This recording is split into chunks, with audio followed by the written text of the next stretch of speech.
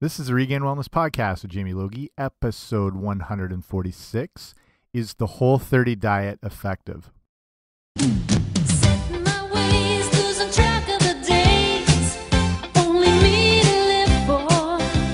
Had no need to give more than I wanted to. Spending my time just holding the line, never getting caught up. Love was never brought up, it's not the thing to do. Ooh, It was you. then came you. You made me leap without taking a look. Ooh. Hey guys, what's happening? Welcome back to the podcast. I'm Jamie Logie. I run regainedwellness.com, and this is the Regained Wellness Podcast of the same name. And kicking it off with, of course, the theme to Webster. I'm trying to throw in as many random 80s TV theme songs as I can at the start of the show. Hopefully you remember this one. So this episode is about probably the most, I guess popular and relevant diet or movement, nutrition movement at the moment, the Whole30 diet.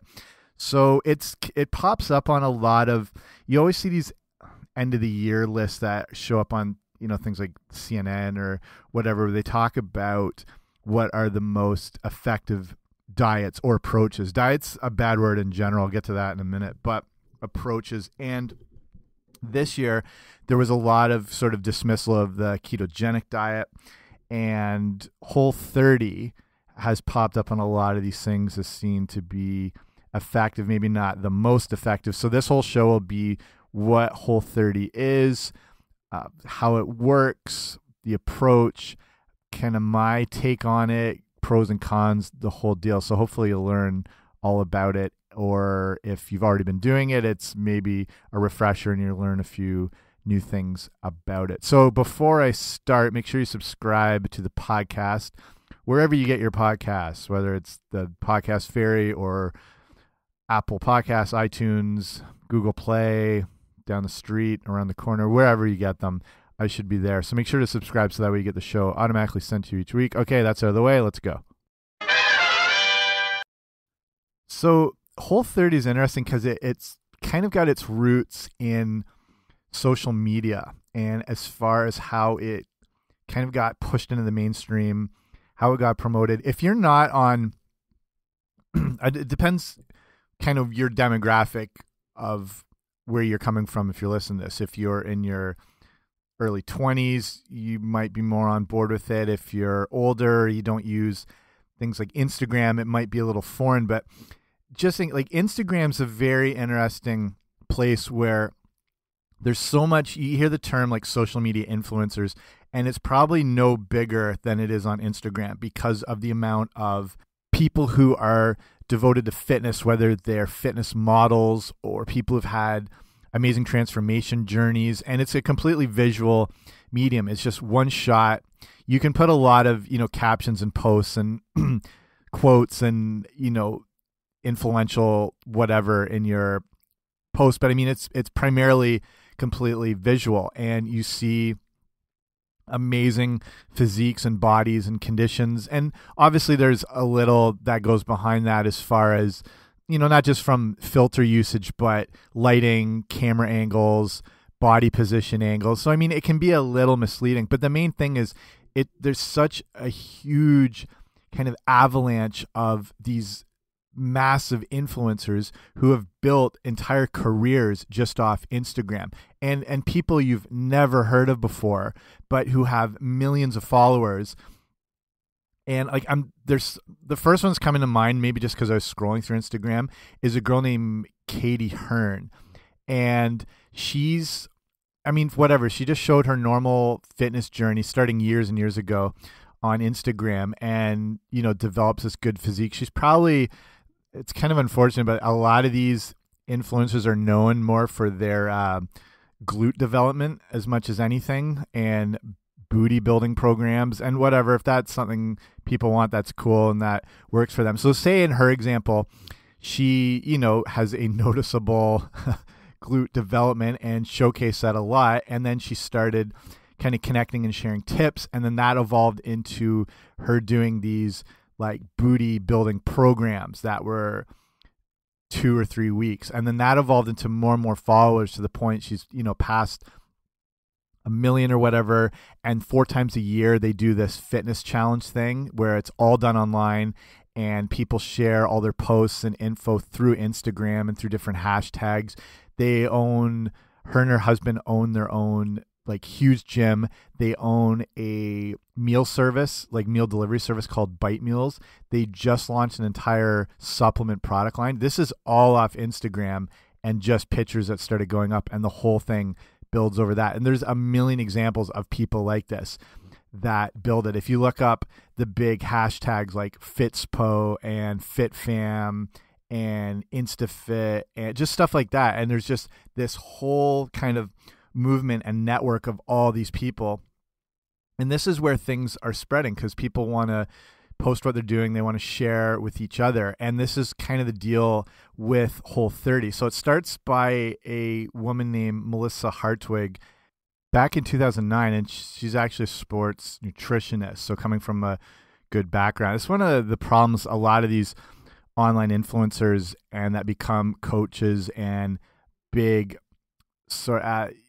kind of leading potential movements that are fit and strong and look good, but have absolutely no background and maybe shouldn't be kind of leading people through workouts or, not considering, I don't know. They don't have any knowledge, and the good ones though will educate themselves, or they'll at least expand their understanding of things by getting, I don't know, personal training certifications or trying to get into nutrition programs, but a lot don't have to. Like when you have 6 million followers, it's like the Kardashian effect that anything you put up, people are going to jump on board with just because they see you doing it. So, optimally, these people are leading people towards more of a healthier lifestyle. So that's good. But then, there's little complications that can come. So with Melissa Hartwig, she's an actual sports nutritionist.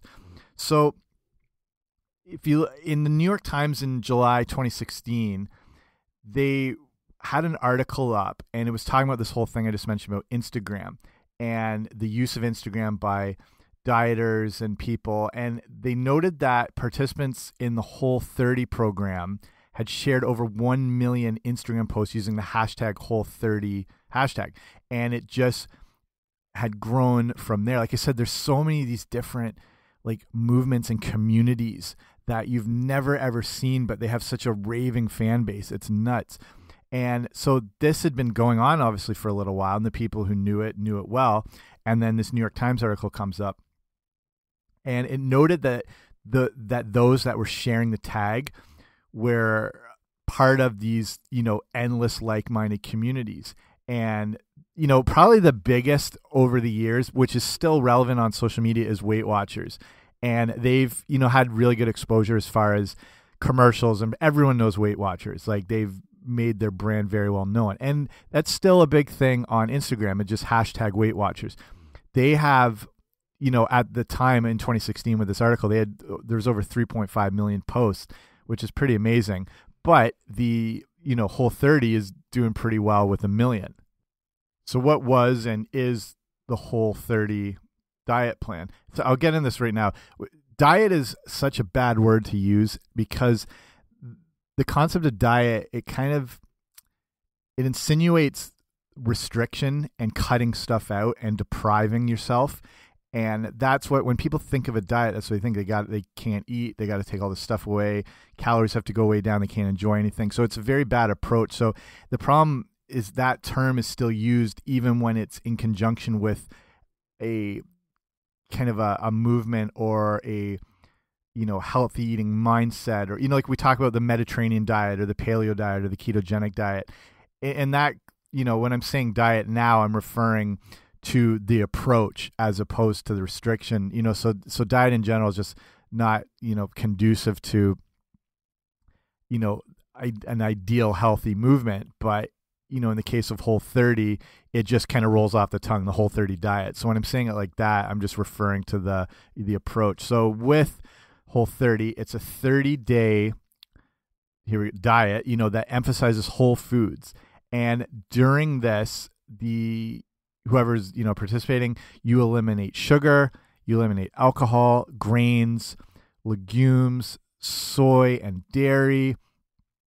And it's, on the surface, it's kind of like a paleo diet, because essentially that's what paleo is eating foods that our Paleolithic ancestors would have had, that ended around 10,000 years ago, or when the agriculture age started, when we started domesticating grains and wheat, and then, getting into, rice or potatoes or whatever, like stuff like that. Those starches really never existed.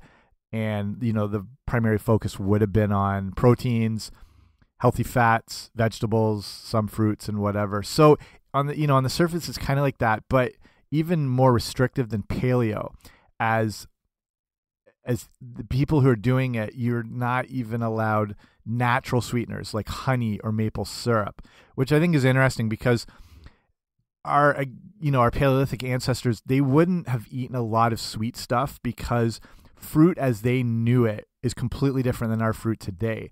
Our fruit has been so hybridized and evolved, and that's different than, genetically modified foods, which is a whole other thing, but that's kind of thrown in the mix too. But we've been able to breed out traits we don't like from fruits and make them bigger and juicier and stuff like that. Like, when's the last time you had like a grape that had seeds in it, or even watermelons? Seeds don't exist, because we've been able to naturally take those traits away. It's the same thing with like dog breeding.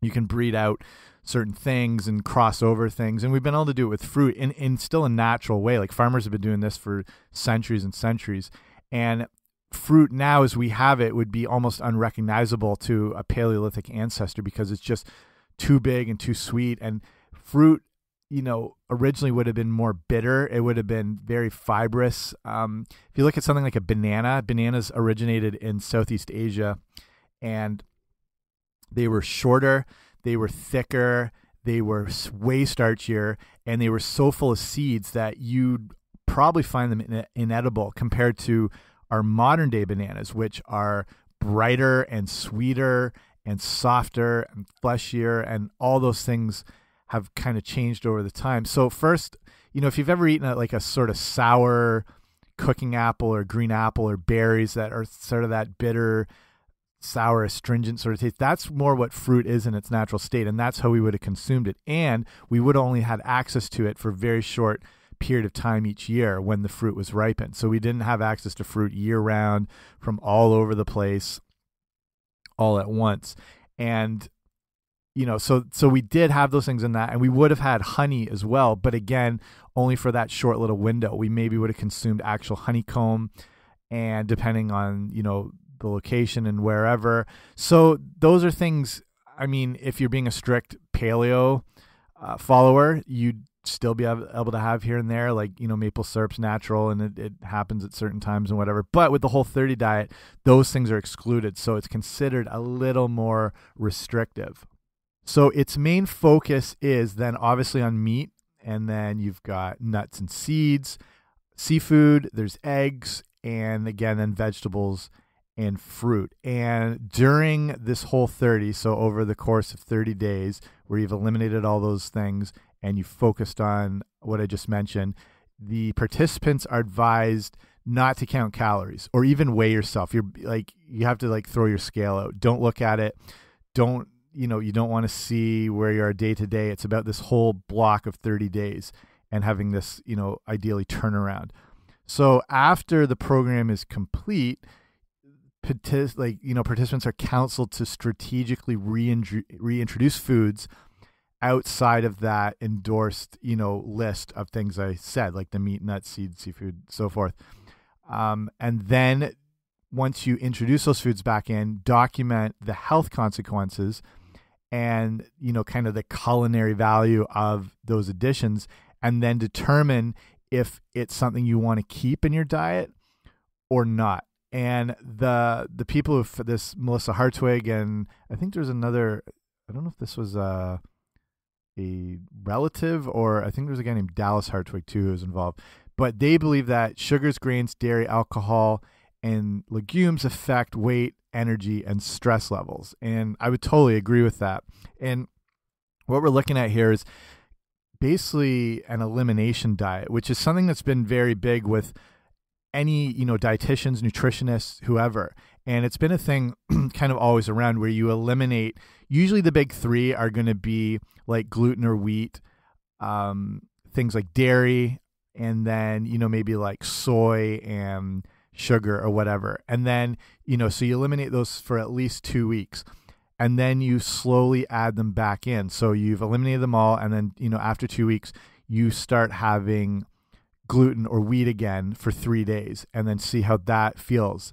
And then, maybe add eggs back in. And this is sort of to identify food allergies. And it's a good way to do it. So with Whole30, it's kind of a bigger approach to that, where you're completely cutting them out, but then they are reintroduced back in, and then you kind of have a look at how your body, sort of handles these things, whether it's alcohol or legumes or whatever. So you sort of notice. So I like, and that approach, it's very good, because if you're constantly, say, eating these foods that are causing you to feel run down, or affecting your mood, or affecting your energy, if you're like this all the time, you don't know any different. And then when you eliminate them and add them back in, you're like, oh crap, that's actually what's causing it. And more often than not, I mean, sugar is going to be at the top of the list, and that can be removed all the time. You're still obviously going to have sugar. It's still going to happen. But if you just don't have it in the quantities you did before,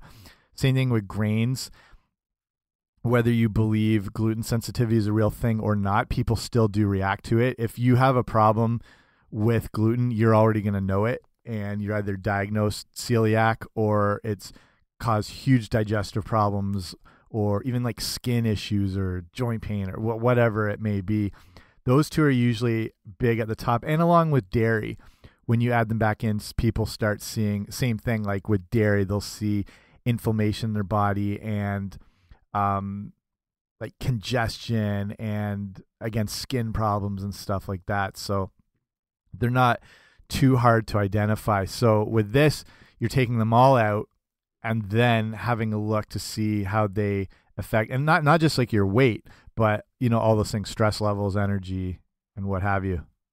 So when you look on the Whole30 website, so Whole30.com, this is really what they're pushing, is to kind of give your body a reset, take that 30 days and, eliminate all those things, and try to basically heal it. And that, these next 30 days can change your life, can change the way you think about food, even change your taste buds. If you're eating a lot of processed and manufactured crap, you kind of lose the idea of real flavor in food, and it kind of brings that back, and ideally helps you to create more of a relationship with real food, and more of a desire for actual real food. So they're also saying, like I mentioned, all the things to eat, the seafood, eggs, meat, lots of vegetables, some fruit, natural fats, lots of herbs, spices, seasonings, and, eating things with as minimal ingredients as possible. And if ideally just eating real whole foods all the time. And when they talk about what else is avoided,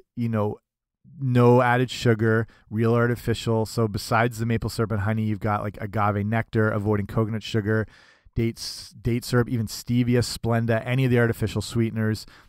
No alcohol, not even for cooking. Obviously no tobacco. All the grains, anything that's a grain, like they actually go into depth, because some people, might not be aware. It's not just wheat, rye, and barley. It goes past that into oats, corn, rice, millet, sprouted grains, gluten-free things, even quinoa, everything. So, you can see it, like any form of starch like that. Then in the legumes, all the different beans, like black, red, pinto, navy, white, kidney, lima, the whole deal, peas, chickpeas, lentils, usually what people consider healthy stuff, but no peanut butter, no forms of soy, no soy sauce, miso, tofu, edamame, sorry, sushi lovers. Any of these legumes that, some people do have problems with. Dairy obviously is going to be cow, goat, or sheep's milk. That's usually easy to identify. Then getting rid of the, MSGs, any processed food stuff, no baked foods. So there's quite a lot. And then, along with it, you're eating all these natural, real whole foods, and there's a few things that are included. So you can have ghee or clarified butter, which is the only source of dairy apparently that's allowed in the Whole30 diet. Plain butter is not, but the milk proteins found in non-clarified butter are a little different. So like as far as the process and whatever. So if you've ever had ghee before, it's hard to describe without tasting it, but it is a different substance than butter.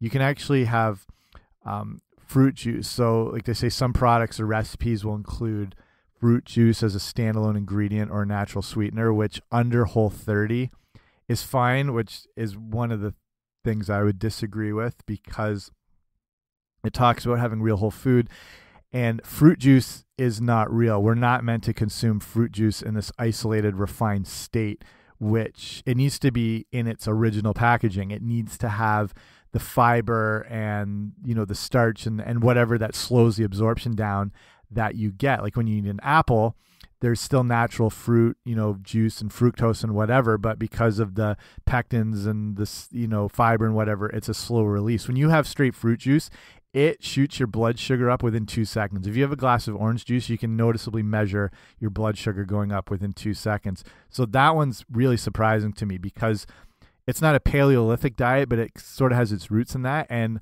our ancestors would never consume fruit juice. I mean, they might have squeezed things out, but they still would have consumed the whole fruit. It does allow, the list of legumes is pretty big, like I mentioned, but there's a few ones that you're allowed, like green beans, sugar snap peas, and just normal snow peas are allowed. And more because they're not technically a legume, they're more of a pod than a bean. So, and again, they're greens. They are good for you. Vinegar's allowed, which I think that's cool, because vinegar is a amazing thing, and any sort of fermented product, because of its ability to help, like, you know, digestion, and they can act as like prebiotics, say like apple cider vinegar, and good for circulation, like digestion, absorption, all that sort of thing. So red wine vinegar, balsamic vinegar, they're all allowed. You can't have malt vinegar because that does have gluten in it, because it's made from malted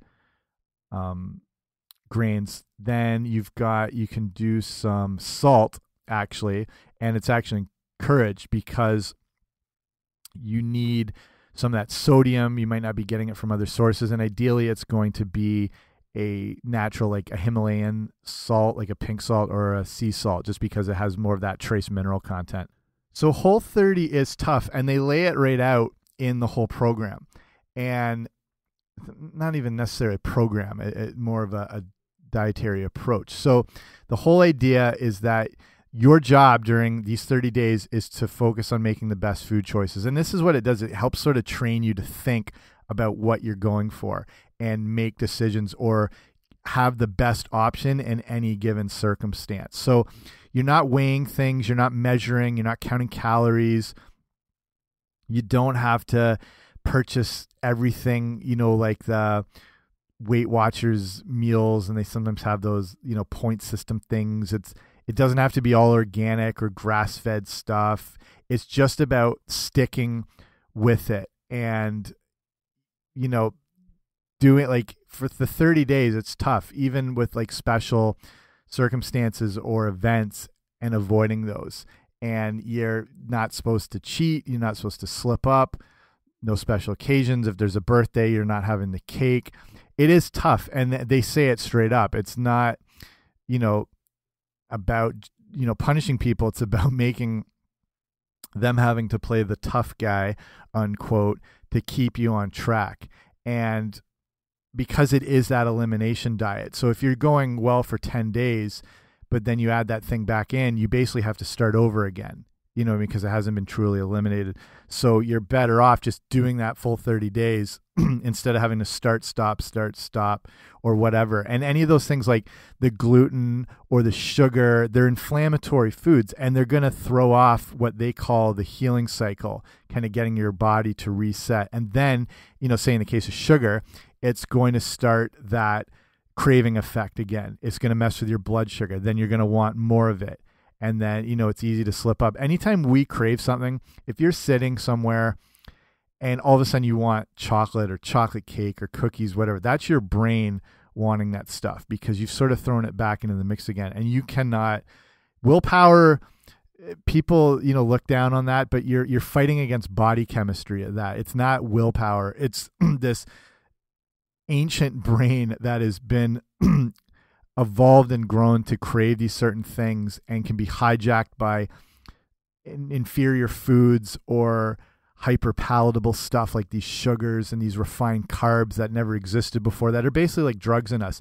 And you cannot fight your brain and the cravings for that. So if you do slip up over this course, it's considered to throw off the whole thing. So it's very hard. You have to be committed to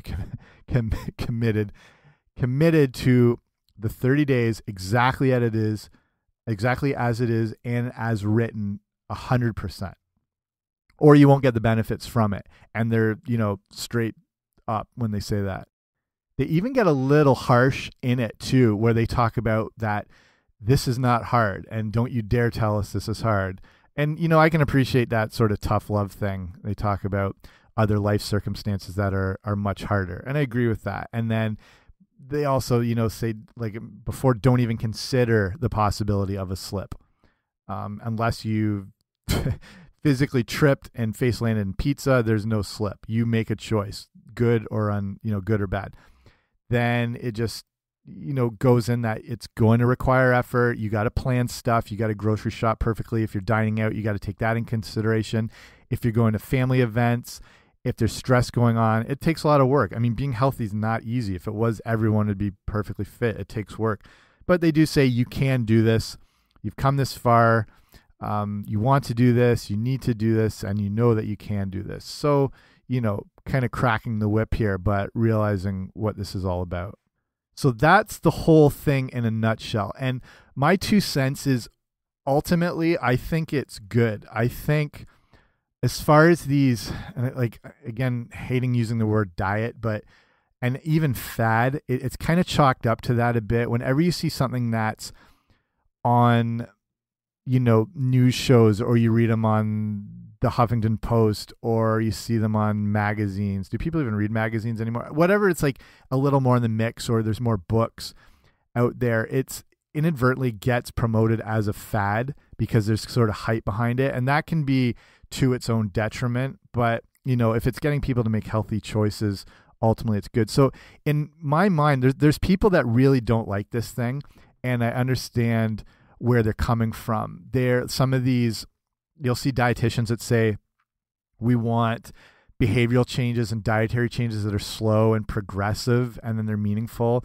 There's, say, like the grouping, some people said the grouping of banned foods is both, kind of random or bizarre from a nutrition perspective. If the idea is good nutrition, then cutting out whole grains and legumes is at odds with what a lot of other information says. There's some things that say whole grains are good and legumes can be amazing for your health. And it's been, years ago, it was even regarded as one of the worst health trends. So there's a lot of naysayers against it. And to me, though, the more I looked into it, like, it's kind of my, my job to be aware of different diets and be up to speed with stuff. And it was one of those things that I thought, I was like, this is not it's far from a scam. But to me, it seemed a little more like a sort of tabloid magazine type diet that you'd see, like, try this because Megan Fox is doing it or whatever. But the more I looked into it, I actually do like the idea behind it. And I think first, eliminating foods to see actually how they impact your body is very important. I think everyone should do this at one point. If you're ever concerned about, how you're feeling, or you're feeling run down, energy levels, even mood and stuff like that, it can come down to your diet. In a lot of cases, it does. And when you remove those things like the dairy or the wheat and the gluten, add them back in, you'll get an idea how they actually impact you. And I suggest it to people all the time. You'd find, you might be allergic to eggs and you have no idea. And you add them back in and you see you might be a little more like phlegmy, or it kind of, that inflammatory response in your body. So I think it's very good in that aspect. to cut these things out and see how your body's actually meant to feel. And, 30 days isn't brutal. It's tough. It does take a lot. Again, like I've obviously no connection to Whole30, so I hope I don't sound like I'm pushing it. But the idea of putting a focus onto real whole foods and, getting the most natural things possible and eliminating all those things, I think is really good. And again, to kind of maybe get cravings under control and to get your taste buds back up. Like when you said, when you're eating junk food all the time, it's just, they're numb. You don't know what real food is anymore. And once you start eating some of these real good things, like I make these meals that I'll do a lot of time where I'll just do simple, like say sweet potato. I'll saute that in like a coconut oil with some chicken. I'll put in I'll toss it with like, green onion and some cilantro, and I'll throw in, like real garlic and whatever. And then maybe a bit of balsamic vinegar into it. And then, a tiny little bit of hot sauce I mix in. To me, that stuff is junk food. It's that good that like I would order that in a restaurant happily, because you sort of liven your taste buds for real whole foods. And then those are the things you start craving. And so at its core, I think this whole thing is really good. It's just like, what are you going to do after the 30 days? Are you going to go back to your regular way of eating if you were eating a lot of this stuff before and you're introducing it back in? Ideally, you would feel so much better on all these real foods that you just want to keep going with them. And then obviously enjoying stuff whenever, of course, do that all the time. It's not all the time, but you know what I mean? Like that is important, and not to deprive yourself and have those cheat days here and there, just don't let them get out of control. But you might find yourself, say you're craving, you're eating so well during the week, and then you're just craving, I don't know, whatever it is, like a huge thing of pancakes and maple syrup and whipped cream, whatever it is. And then, by the time when you get to it, you sometimes feel so crappy after that it's just not what you thought it was anymore. And I think that's one of the advantages of it, or any of these elimination type things, because you're not going to be depriving yourself. You're taking away like sugar, alcohol, grains, soy, dairy. You don't need those things per se, but the focus on those real things, like good, ideally if you can get those good clean proteins and nuts and seeds and seafood and vegetables and fruits, like, I mean, the stuff you're made to eat. So that's, of all these, there's a lot of different approaches out there. And for what's considered sort of a fad diet, I think it does have a lot of benefits to it, and I think it can help people. And I honestly do like the approach. I like that elimination and then the reintroduction to give you an idea how your body responds to stuff. So I think I'll cut it off there, and hopefully that got you up to speed with everything and gave you a little more insight, whether you already had some or not, into the whole thing. You can check out, so it's whole30.com. if you want to see more. If you want to see the show notes for this episode, so like all the different stuff I talked about, or links to, whatever, it's regainedwellness.com/146. So thanks for listening. Again, if you like the show, make sure to subscribe, share it if you like. And if you really like the show, you can do this thing, supporting it and me, I guess, on a platform called Patreon. And that's where you basically you don't subscribe, but you contribute like $1 or $2 a month. And then that helps, things with the show and keeping it going. It'll always be free, but it's just a way to kind of boost it and, improve equipment or, whatever like that. So if you want to see more about it, I won't go ramble too much, but if you go to patreon.com/wellness, that has my whole little page thing, and you can check that all out. Okay, that's it from me. Hope you like the show. Hope you like the Webster intro, and there'll be more of those coming up. Okay, see you later. Bye.